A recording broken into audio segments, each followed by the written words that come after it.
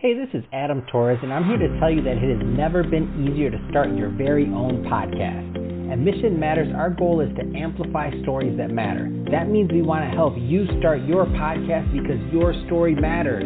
We can do this in 3 different ways. 1, join our podcast school and take a free or paid course. 2, visit our resources page where we've already figured out what you need, such as where to host your podcast. Or 3, heck, we can even do everything for you through our podcast agency, including editing for cheaper than you can do in-house. Oh, and no contracts, services month to month. Get started by heading over to missionmatters.com and click on Start a Podcast. All right, now let's get into the show. Hey, I'd like to welcome you to another episode of the Mission Matters Marketing Podcast, your source for all things marketing. My name is Adam Torres. You can follow me on Instagram at AskAdamTorres. Keep up with my book releases, book tour schedule, signings, all that other good stuff. Always love to connect with you there. And as always, if you'd like to apply to become a co-author of one of my upcoming books, just head on over to the website, missionmatters.com, and click on Become an Author to apply. All right, so today I have Nat Berman on the line, and he's CEO over at Uncoached. Nat, welcome to the show. Hey, how you doing? It's nice to be here. Thank you. Oh, man, Nat, I'm excited to have you on the line today. So we're going to get into doing it the uncoached way. So for all the listeners out here, I want to tee this one up for you because I think it's a great topic. So Nat's been in he's been in the online business or the website business for quite some time now, going back to, I think, 2007. He's going to go more into that. And it's really fun for me to do this interview because I know a lot of people like Nat that many people don't hear from. And these are guys that have been in the background making their money, doing their thing, and running successful online businesses, but they're not usually the type to be out in the front. You're not going to see them in all these ads on YouTube, buy my course, do this, do that. So nobody ever knows of them. So to have Nat on the show today is pretty unique. So, hey, Nat, just want to say, first off, welcome. Thanks a lot. I appreciate it. So we're going to get into today's topic, the uncoached way. I think we should just get right into, first off, the inception of kind of how you got into this business and what that means, because for those that aren't familiar with the brand overall, what you've managed to do with your holding company, I think is pretty remarkable. So tell us a little bit more about the company, please. Sure. So back in 2007, I was actually a headhunter in financial services in New York City. Having nothing to do with any of this stuff. But I always liked to write, and that goes back a long way since I was a kid. And one of my friends actually reached out to me and said, "Did you ever hear of this site called Blogspot?" And I know that kind of dates me a little bit, but to this day, Blogspot is still around. It's Google's blogging platform. And it was very intriguing to me to know that, hey, I could start writing some stuff and maybe some people will see it. And so I started writing just random articles, kind of like under my own name. I actually had a blog title called The Preacher's Rant, which was just random. But I tend to like to speak when given the opportunity, so it was a good title. But then I started seeing all these other kind of websites out there. And in 2007, in terms of blogging, and that word still even today has a kind of a bad rap. People think of someone just sitting at home in a basement just writing about their random thoughts all day. I think now today blogging is much more synonymous with the word website. And so back then, I started seeing all these sites that were like gossip celebrity sites. I mean, we're talking the Superficial and sites like Celebuzz and all these random sites that used to just make fun of celebrities all the time. There was a time when that was very, very popular, and these sites were getting tons and tons of traffic. And I knew I had that kind of writer personality. But honestly, I didn't really know what the hell I was doing. But I learned about, a little thing called WordPress, and I always liked the word uncoached. It was something that originated back in high school. We used to say that my JV coach was uncoached just because of the way he used to talk to us and ride us pretty hard. And the domain was available, and I really just sort of jumped into it not knowing a thing about any of this stuff.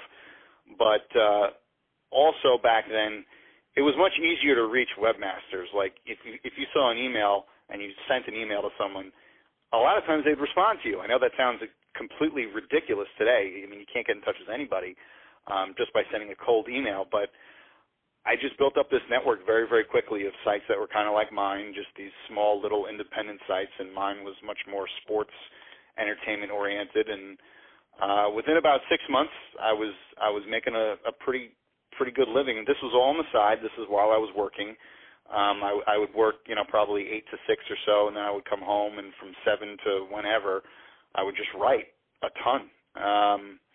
And it picked up traction. In the beginning, nobody gave me time of day. I didn't really hear from many people, but I sort of caught I guess you could call it a break when Sports Illustrated started linking to my stuff, and that really started sending the referrals my way.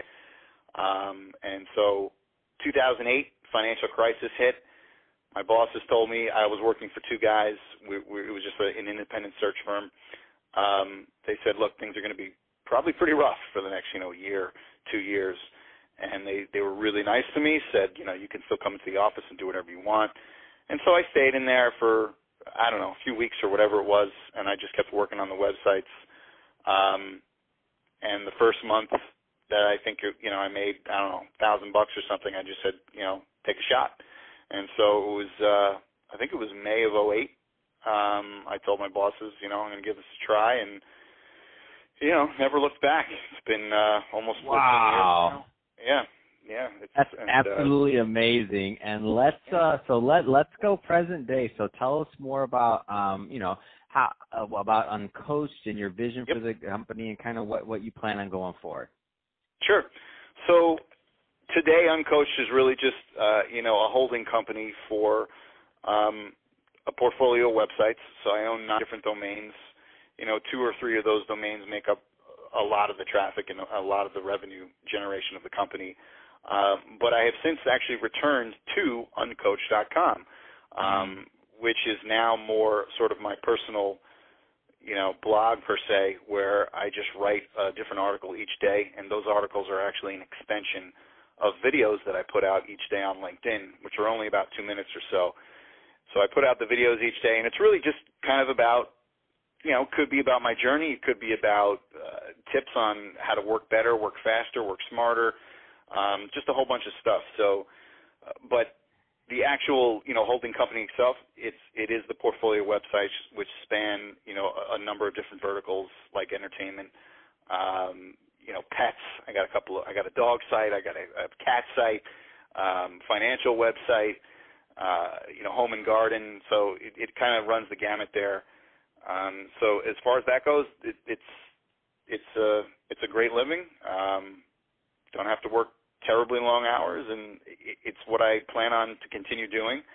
But at the same time, I'm sort of, as you said in the beginning, peeking my head out there and sort of making it a little bit more public about what I do. Let's talk a little bit more about some of those fundamentals and the Sure. Uncoached Way, which, by the way, I think this is the first podcast that we're using that term. So I'm going to say that you coined this and we launched, or you launched it, but you brought it up on this podcast. So the Uncoached Way, which, by the way, I like the Uncoached Way. I know you're not a big online course guy or this or that, but if you're, I like it. The Uncoached Way as an overall, whatever you're going to put under that umbrella. But go ahead, tell us a little bit more, just some of those fundamentals that make up the Uncoached Way. Yeah, sure. So look, I mean, and as you said, cheesy titles aside, just the way I go about doing my own business, it's something that's developed over the last, decade plus, and just sort of how I run things today, which is a very, regimented, specific way. But when it comes to the websites, it's extraordinarily straightforward.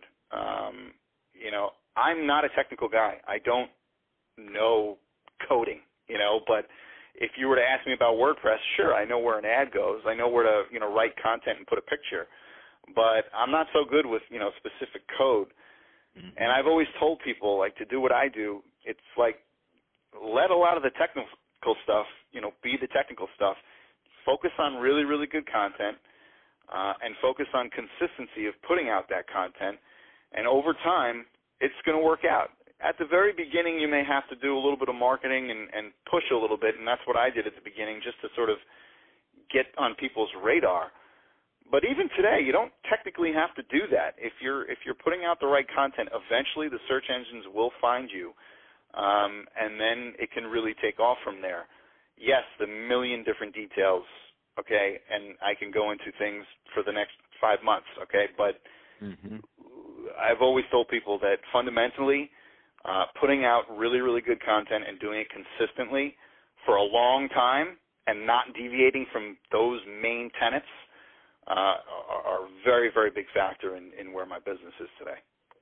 Man, I love that. And, I mean, that's how we've really built our company here, is just really consistent content. And, you know, I say there's an audience for everything. I mean, some people like my podcast, maybe some don't, but the ones that tune in, you know, those are the ones that obviously like it. Why? I'm not claiming I'm the best person on the podcast or a mic or anything like that. Why? I don't know why, but I don't care. It's like, I want to bring these amazing stories to people. That's my passion. People can tell. So can you comment a little bit? And I don't mean to get into the nuances, because I know that this is going to be different per website, per niche, per whatever, and per your metric that you're measuring for.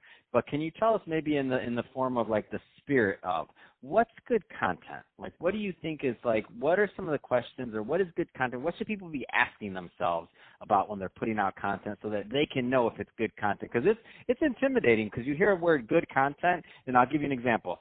You say good content, I think, okay, I might go on YouTube and I see an interview with Oprah, or I might see Howard Stern, or I might see this. If I'm judging my content versus theirs as good content, then, you know, it's hard to even start. But what should people be thinking about when they think I need good content? That's a very, very good question, and I think a question people probably don't ask enough, because it actually does run a very, very wide gamut as far as what is good content. But the short answer, a good content is the type of content that produces the result it was intended to produce, in a very simple way to put it. So if your content was meant to make people laugh and it made a bunch of people laugh, it was good content. If your content answered a question that someone was looking for, which is probably more along the lines of what I do, it's good content. So it doesn't mean it has to be something that's 50 pages long. It just means it has to answer the question in the best way, in the clearest way imaginable, so that someone can understand it. That's kind of what I would consider good content. But it really depends on what your medium is and what you're trying to put out there. So, like I said, if you want to be, a humor channel on YouTube, you better damn well put out some funny stuff. Yeah, if you want exactly. if you want to do self-help, hey, you got to put out some really good content, and that means it could be a video, it could be an article, but it's got to answer a fundamental question that someone is looking for. Once that is answered, it also has to answer that question better than all the other competing content out there. That's another part of the equation. So if you see, someone who has a website on tennis rackets, it doesn't even matter, and they're pretty good at describing a certain tennis racket, but they're not really getting into the mind of someone who's looking for that racket, you might have an opportunity there to have a website about tennis rackets that's more detailed, that answers questions a little bit better than the other one, and in time, you could rank a little bit higher.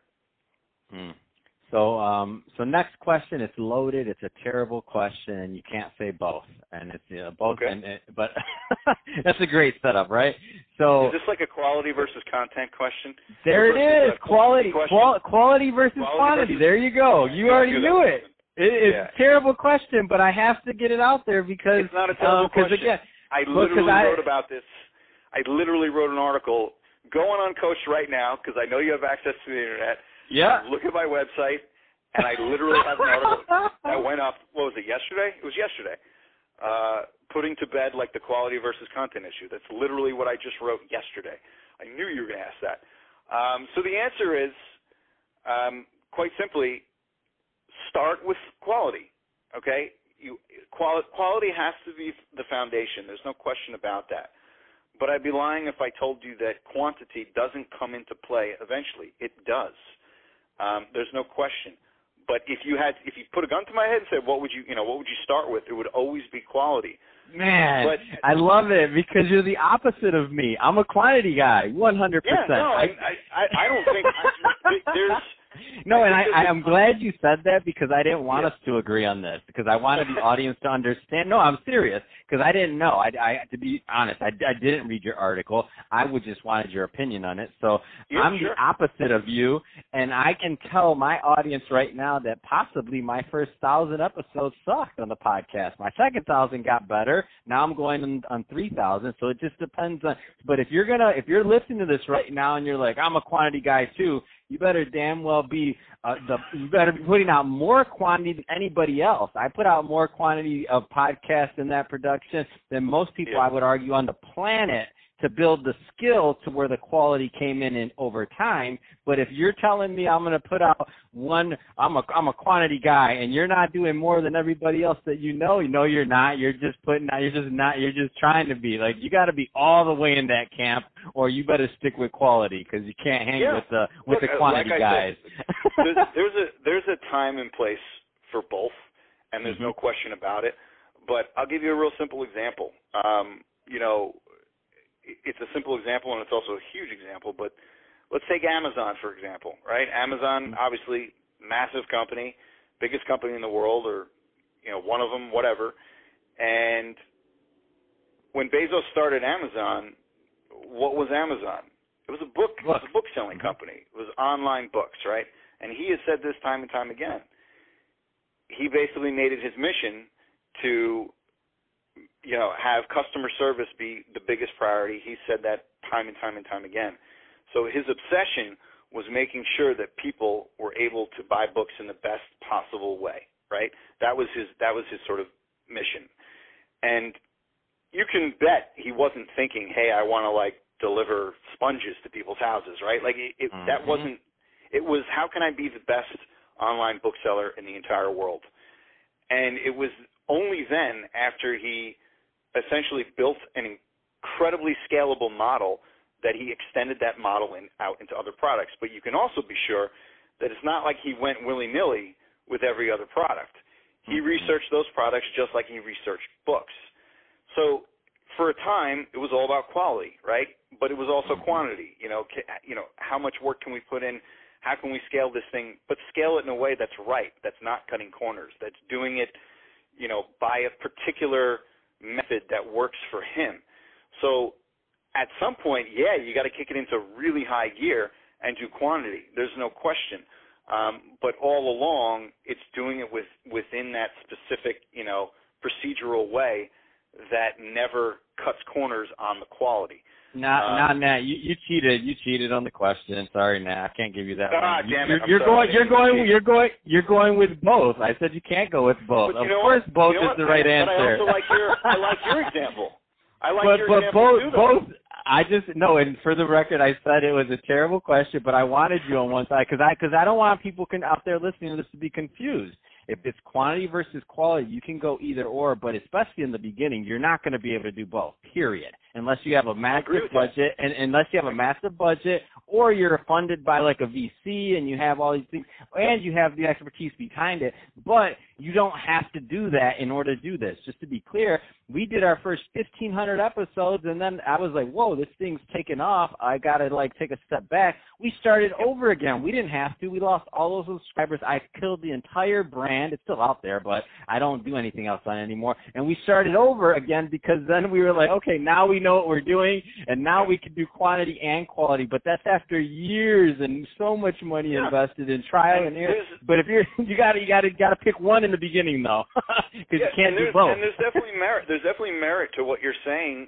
Look, even when I started a website, a lot of it was just writing content, a ton of it. Granted, I wanted it to be the best it could be, but that content didn't resonate with everybody. Eventually, the site took on a theme. You were doing it one a day? One a day? How many a day? Oh, it was like 15. There you go. There you go. So you don't even have to answer. So then now, okay, so if I was talking to young Nat, he would agree with me, quantity. If I'm talking to older, more seasoned Nat, then he's going to say quality. So just for everybody listening, you see how we dig? So you started out a quantity guy, and then you evolved, and that's the way it should happen, in my opinion. Like I think that's the natural evolution of growing through any profession. When if you're a financial advisor and you're making cold calls, you need quantity in the beginning. After you have a book of business, you might be able to call your like really big clients and you have relationships and get some referrals. So now you need quality. So it's like it's a progress. It's like a growth. But young Nat was a quantity guy, just throwing it out there one a day. He said, no, 15. That's how you freaking do it. I got it. That's it, Nat. I love it. Unfortunately, we're out of time. I know, but this is good. So that being said, if Nat, if somebody's listening to this, we just scratched the surface on this, and you do now put out. Not saying you didn't in the beginning, but just to be clear for everybody listening, he's definitely a quality guy. He's been in this business as long as he has, and at the websites he's grown and what he's done. I mean, your work speaks for itself. I just wanted to cap it off with saying that, like, you're definitely a quality camp now. And so that being said, if somebody's listening to this, Nat, and they do want to follow up with either your videos that you have out there that you're putting out really consistently, or your websites where you're writing your own content and kind of teaching people about some of the things we talked about today, I mean, what's the best way for them to follow you? I would say to go on Uncoached.com. That's definitely the best place to go. And so that site is more kind of like the written portion of everything. And on that site, on the top right, you'll see little icons to all my social channels. So as far as where the video is, LinkedIn's probably the best platform for that. But, it all starts on Uncoached.com. That's where I would go. Fantastic. Well, Nat, it's been great having you on the show today. My pleasure. And we have some great talk. I hope the audience that's listening, hope everybody enjoyed today's episode. Hope you got a lot out of it. If you did, don't forget, subscribe to the podcast. Leave me a review on the Apple iTunes Store. And if you're watching this on our YouTube channel, Mission Matters Marketing, definitely give us a subscribe there, but also leave us some comments in the video. Love to know what kind of products and things that you're working on. And Nat, thanks again for coming on the show. It's been a pleasure. Thanks a lot. I appreciate it.